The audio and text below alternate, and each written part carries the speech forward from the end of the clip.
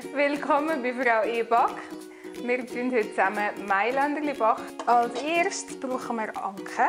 Dann kommt der Zucker. Jetzt braucht es noch Vanillezucker. Wenn das Ganze ein bisschen heller geworden ist und so Spitzchen hat, dann ist es bereit zum Weitermachen. Jetzt kommt ein Prise Salz rein und jetzt kommt das Ei rein. Und zwar einfach so das Verquirlte rein. Und wer es gerne hat, kann jetzt noch ein bisschen Zitronenschale reinraspeln. Am Schluss kommt das Mehl. Dann kann man das Mehl reinsiebeln. Es wird einfach ein bisschen feinerer Teig.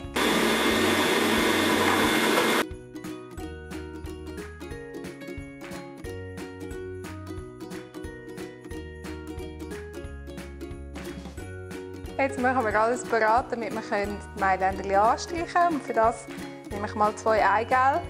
Die kann ich einfach zusammen tun. Und ich brauche noch ein bisschen Rahm.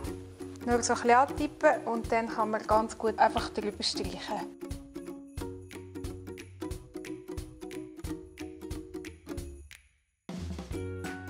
Und für die lieber erst beim Auswählen und beim Ausstechen anfangen wollen, könnt ihr den Teig gerade in der Migros kaufen.